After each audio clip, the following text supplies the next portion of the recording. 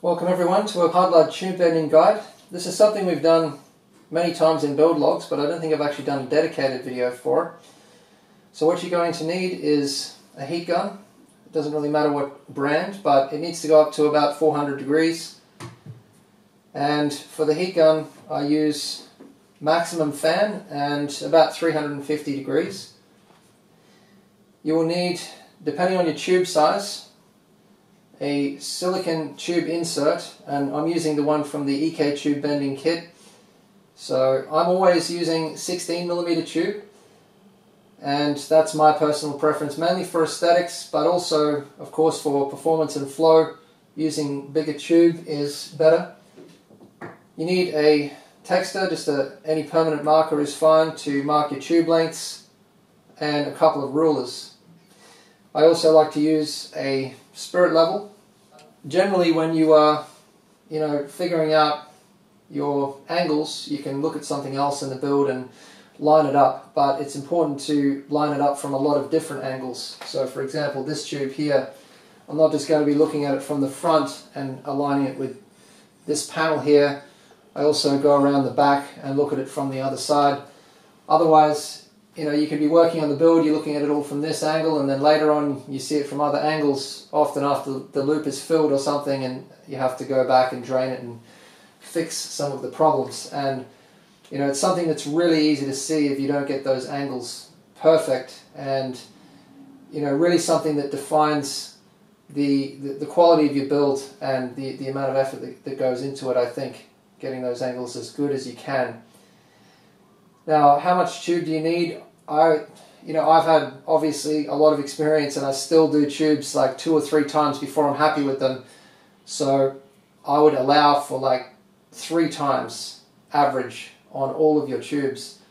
So how I actually figure out my lengths, there are tube bending jigs and things, but I just do all of it freehand because I just like the freedom that it gives me to get the exact shapes that I want to get on the tubes. I prefer to just do it completely by hand. And lengths, you just kind of roughly get it with the silicon insert, roughly follow the route you want the tube to follow, and then measure that out on the tube and just add a little bit more, 30mm or something.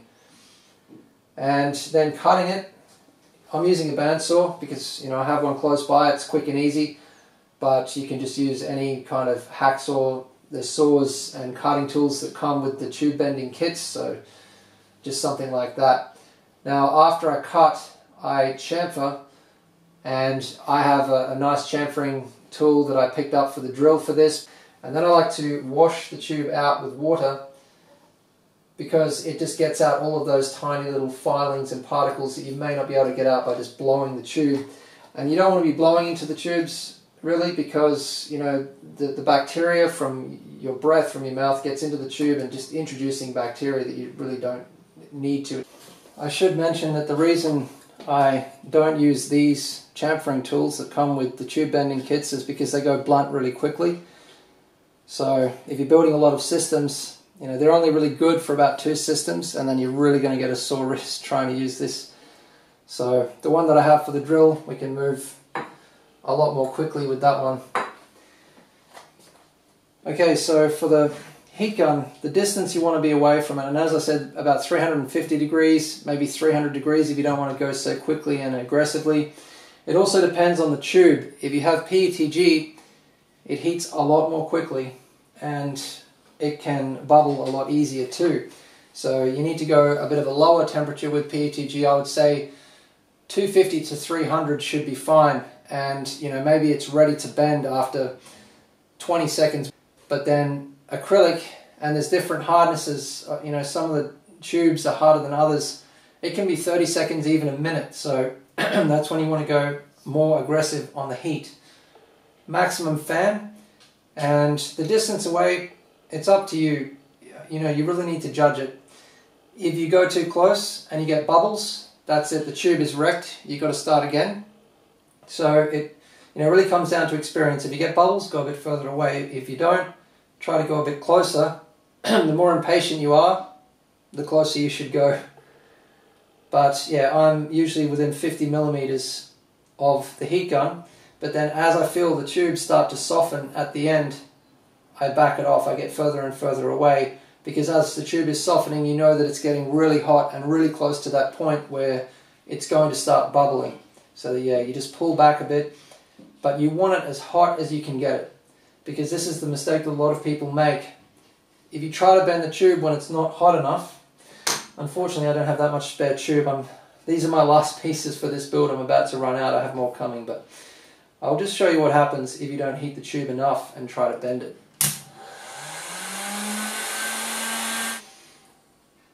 So yeah, when it's ready to bend is really a big question, and I think I actually heated this one a little bit too much. This one's actually good. It's right at the point that it should be. At least if you're just trying to do a 90-degree bend, that's hot enough. But if you're trying to do some offsets and weird shapes, you might want it a little bit hotter, because that's when you're going to start getting lines and kinks. You can see there's a big line here, big kink, and that's because I'm 90-degree bending it, but I'm also trying to get an offset in the tube. So it was hot enough for a 90-degree bend, but it's not hot enough for the offset because it's deforming. And that's going to look really ugly later on in the build, particularly if you're using non-opaque coolant. So if you see any kinking, deforming of any kind, you know that the tube is not hot enough.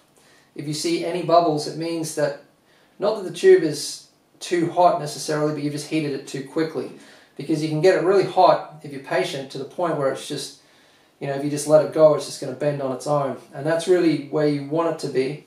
So you start with a tube that is too long, you put a bend in it, and you leave overhang on both sides, and then you just put the tube up into position, and yeah, this tube doesn't actually fit here, but you mark the overhang that you have. So let's say the tube goes past this fitting by this much. You just mark a line there, and then you go cut it. And usually what I do is I creep back, because it's a little bit hard to judge. So I start about 3 to 5 millimeters over. You know, I give it a little bit more. Sometimes it can be hard to see exactly where you need to mark the line. So that's when you need to just slowly cut off more and more until you get it exactly right. But then if you're doing offsets and multiple 90-degree bends in a tube, that's where it really gets difficult. So, you know, let's say you want to put a bend here, come around this corner here, but then you want to also bend down. So then you've got, you know, this distance, and this one to judge, and that middle distance is the hardest one to judge. This is tubes that you should really avoid unless you really want to spend a lot of time and, you know, you've had some experience, because the reason that length is so hard to judge is because you don't know the radius of the bends, how much tube it's going to use up. You know, you can't really mark anything in there and measure it. It's pure estimation. So what I do in that case is actually bend it up against a ruler. Now, offsets, similar kind of thing. So I'm just going to do this tube here now, which has a 90-degree bend and also an offset of roughly 30 millimeters down to this fitting. So the first thing I'm going to do is figure out roughly where the bend needs to go. Of course, leaving plenty of overhang, so I'm leaving about 20 millimeters of overhang, so I can cut that off later. So because I'm putting an offset in this tube, I've heated it until there's no resistance. Like, the only resistance coming from this bend is from the silicon itself. And now I need to move quickly because it's going to cool down really fast. And I actually completely estimate these.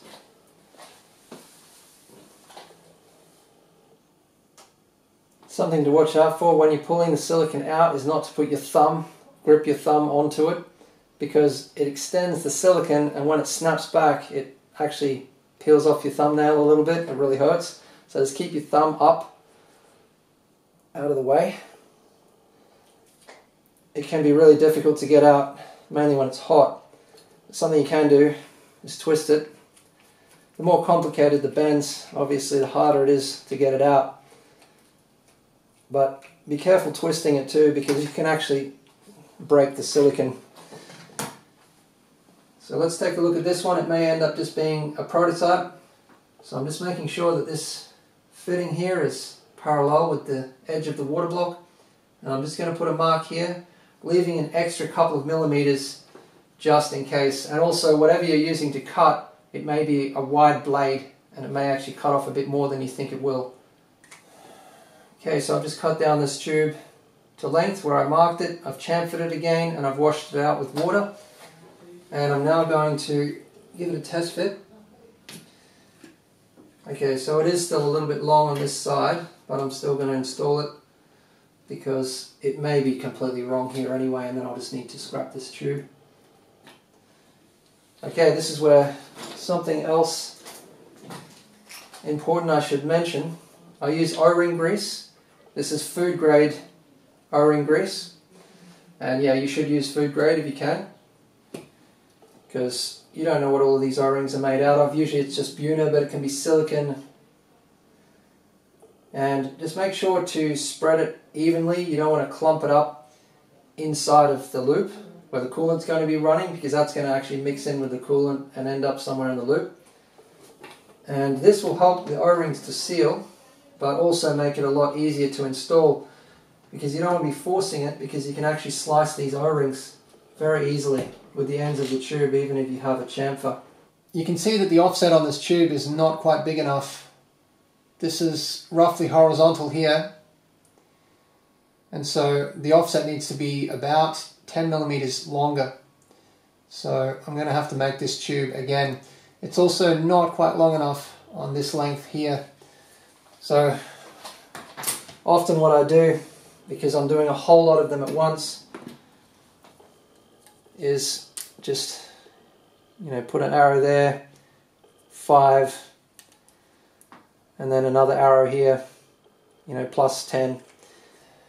This time I come back to this tube, use it as a template, and I know that I need a little bit more here, probably 5 millimeters, but I'm going to give it a lot more. That gives me my marker for where I need to bend.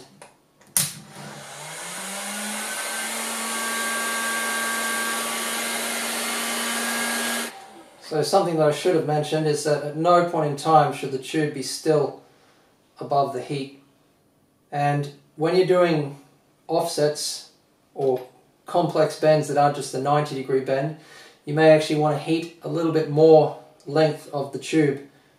So, the width of the heat from this heat gun is enough if it's just a 90-degree bend, if you just hold the tube still. But for something like this offset, you need to heat up a little bit more, like from here to here. Make sure you look at the tube from all angles, the offset. You have 90 degrees here, you have 90 degrees here, and don't assume that it's cooled down enough not to bend, because you can let it go and then walk away and then it slightly bends out a little bit and gets out of shape again. So what I normally do is actually run it under cold water when I have my bend, but I don't do this straight away, because when you're bending it by hand, when you first bend it, it's still so easy to bend that it's very hard to hold it in position. So as it's cooling down, as it's getting harder, you can start making micro adjustments, and then by the time it's gone too hard, you should have finished your micro adjustments, and then that's when you can just quickly run it under cold water just to lock that bend in completely so it won't move again. Actually, something else, if the tube is still quite hot, but it may not actually be hot enough to bend anymore, it's still weaker because it's hot. So if you try to pull the silicon out when it's still quite hot, you can actually very easily break the tube. So same again here with this tube, just checking that my new tube fits and has the correct offset. So I've just cut this tube again. I'm going to give it another try. Don't burn yourself on the heat gun, I've done that before. Get it out of the way. And yeah, watch out for drops of water in the tube as well. Make sure you give it a good shake out before you start test fitting it, because you don't want to get a drop of water on any of the components. The first fitting that you put it into, it depends on the situation, but With this one I'm finding it's better to do this one first, because this is the hard one, because it has, you know, a lot of axes that it can rotate on because of the way the fittings are set up, whereas this one is a fixed point. So I really need two hands to hold on to this one to get it in, and then this one is a lot easier. So now that I know the tube is good and final, I'm just putting the retention rings on, and then the O-ring, and I'm not putting them too far away from the ends of the tube because these retention rings can scratch the tube, so you need to be really careful. And some retention rings are worse than others depending on the fittings. These Bits Power ones are usually pretty good. Because this one was such a large offset, I had to heat a long length of the tube. And, you know, really this is getting to the point where it should be done in, or could be done in, two separate bends. But I think this time I'm just going to heat a bit more of the tube, because you can see that I had to pull pretty tightly on here. You know, there's a bit of a, not a kink, but there's a defined point here and a very defined point here. I would like that bend to be a bit more gradual so that it's not so squashed. As you can see, this distance here, it really closes up through this bend. It's not good. And then the same thing again, even worse, happens here, and there's a very defined point on this side, and this side it's very crushed. So this has happened because I didn't quite heat enough of the tube and tried to pull a very big offset. So I've heated a nice big long length this time, and I'm just going to pull the offset into shape. And that's actually a little bit too big now, so then I'll just let it kind of relax back on its own until it's a similar length.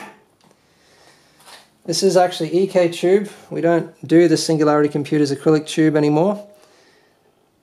I did love it a lot, and I had a massive stash of it which lasted a long time after we discontinued it. But this EK tube is also really good.